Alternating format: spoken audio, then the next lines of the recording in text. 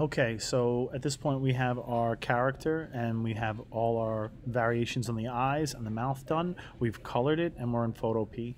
So the next thing we have to do is prep this thing for animating it. How we're going to do that. First things first, if you're looking at your character right now and you look at the background and you see like over here we've got a lot of like shades of gray and it's not really bright white. We're going to go to that layer first, the background layer. We can go ahead and unlock it. It is Control L to get to levels. Control and L, and you should get the levels window. When this pops up over here, we can just move this to the side. You want to look at this top sort of graph that you see, not the bottom one, the top one. We're going to grab the white box. We're going to slide that over till we brighten up this picture. And if it ends up brightening up everything too much and your blacks, the dark colors over here all don't look that bright anymore, we can drag this over to the middle a little bit. But this to me looks pretty bright and pretty good. I'm just going to hit OK. So right now I've got my finished colored piece. I've got my background nice and bright. I want to combine these two layers. To combine those two layers, it is Control, Shift, and the letter E. Control, Shift, and the letter E. And generally that might take a second or two. Sometimes this part's a little laggy when you do it. You can do it again, but there you go. All right. So now what it's done is it's merged those two layers into one. So it's important that you brighten it up before you did this part. Now that we have it one layer, what we want to do is we want to eliminate all the white area in around it.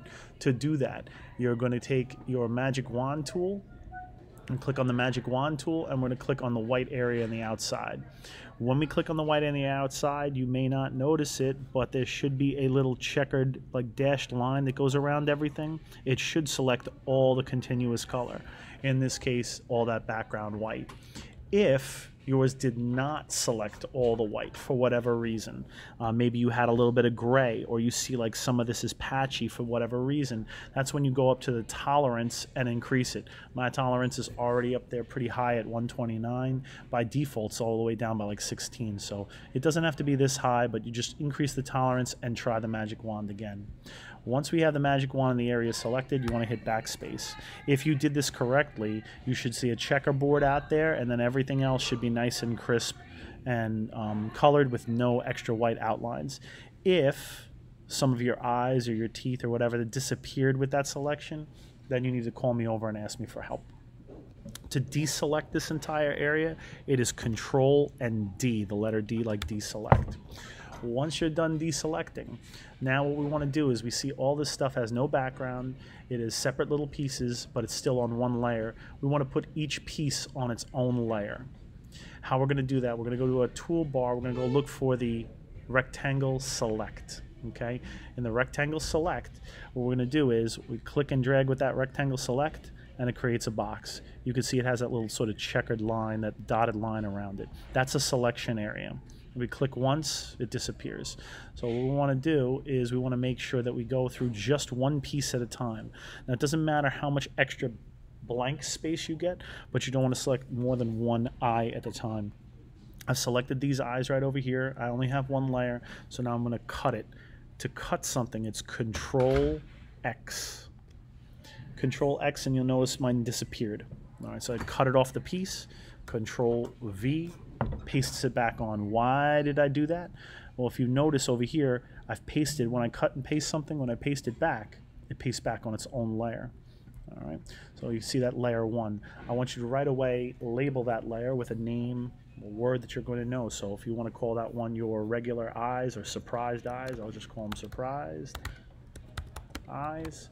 But you're going to have a lot of different layers, so you want to make sure that you have them labeled correctly. The Move tool is the first tool on our toolbar. We can take the Move tool and literally move them out of the way so we don't get confused on what we did already, what we cut and what we didn't cut. I'll click back to my background layer. I'll grab my marquee tool again, and I'll try to click over here.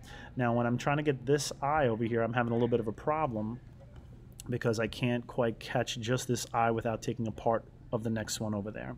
All right, so I don't want to cut this out with a little piece of that eyebrow because it's going to get cut out on the eyebrow.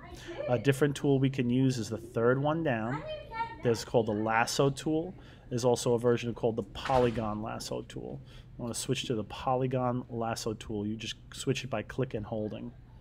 With the polygon lasso tool, you click once and you get like a little sort of, I guess, sort of simulation line. If you click again and again and again, it just makes a corner wherever you click. In this case, again, it doesn't matter how much space you take in and around the eye as long as you're only getting that set of eyes. You'll notice I have a lot of empty space over here, but I sort of closed out my form, and you can see that sort of checkered line. I know it's a little difficult on the screen. Again, Control X to cut it. It should disappear, and Control V to paste it. When it pastes down, it's going to be on a new layer. I'm going to go ahead and rename those layers right over here. Okay. I'll grab my move tool and I'll move that out over there.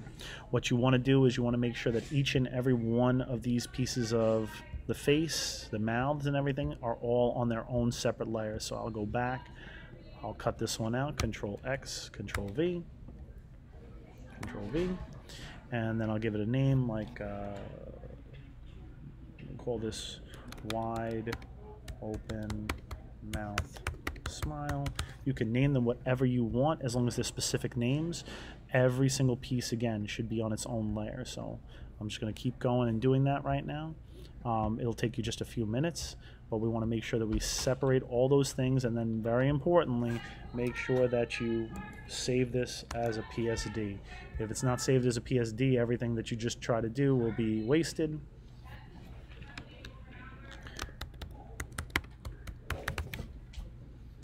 And I'm going to go ahead and do that right now. So I'll go File, Save as a PSD, and I'm going to change the name of my thing now to Face Animation.